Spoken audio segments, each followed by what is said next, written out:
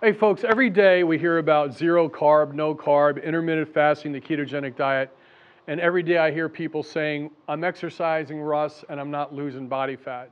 So what I want to do is I want to break it down for you. What we found out in 1996 when we shifted all the endurance athletes and all my roommates and myself on the ketogenic diet, this will sort of paint a picture for you, because the last thing I want people to do is to exercise 20 hours a week, get frustrated, and not burn any body fat. So hopefully I'll plant a few seeds for you. Let's break it down.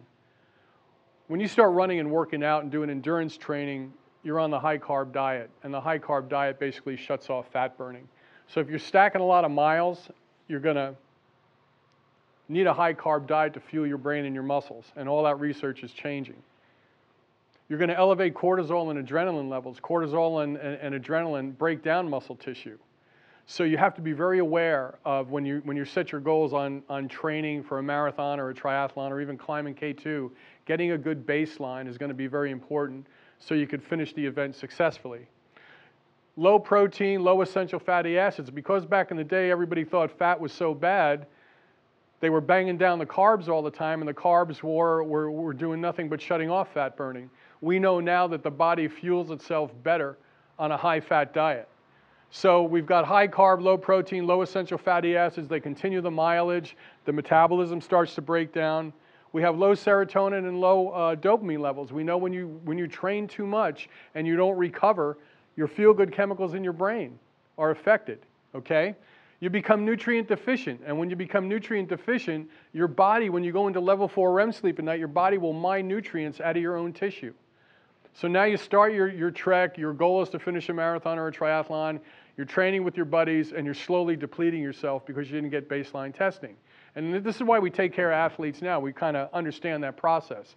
Physicians, forget about it. They don't know how to treat athletes.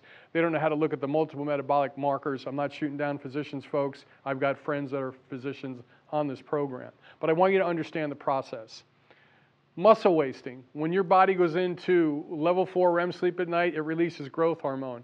Because you're not getting adequate nutrients, your body's going to mine amino acids out of your own muscle tissue. So your muscles start to shrink when you're doing your training. And again, whether you're climbing K2 or you're training for a long distance race or you're going to paddle board or run 100 miles, you want to make sure that your muscles and your hormone levels are all in balance.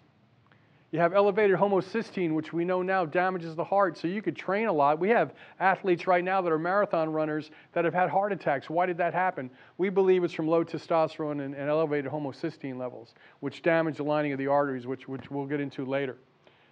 We have muscle wasting. So when your muscles are wasting, what happens? Your metabolism slows down because you think you're starving, and your thyroid and your adrenal levels start to not function properly. So now your metabolism shifts gears, and your metabolism slows down. So whatever you start to eat right now, you're going to start putting on more fat because your body's in starvation mode. Now you have the increase in body fat. Now, all the athletes that I work with, as soon as their body fat increases, I call this the endurance trap. Then they start increasing their mileage. Oh my God, I can't get in my jeans. I better start increasing my miles. So they go from running 15 miles a week to 20 miles a week, and they're trying to maintain their weight. And then they get in that hamster wheel while multiple metabolic systems of their body start to break down. And as you can see from this chart, high carbs, low protein, nutrient deficient, muscle wasting, slow metabolism, increased body fat. Oh my God, I crossed the finish line of my marathon and I haven't lost any weight. In fact, I'm heavier. So by educating yourself about performance and how you're biochemically unique, folks, you are biochemically unique, whatever that challenge is. I use the same program for people sitting in front of a computer.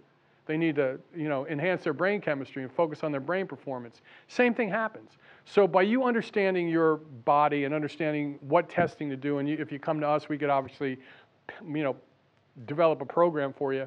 But you got to understand physiologically that you're biochemically unique. So whatever your goals are, you're going to be different than all the people in your training group. Folks, you know what all is? Check out the Russ Scala YouTube channel. We put a lot of education up there. We want to help you. And if you got questions, go to Scala Precision Health, type in your name, and we'll answer your questions for you.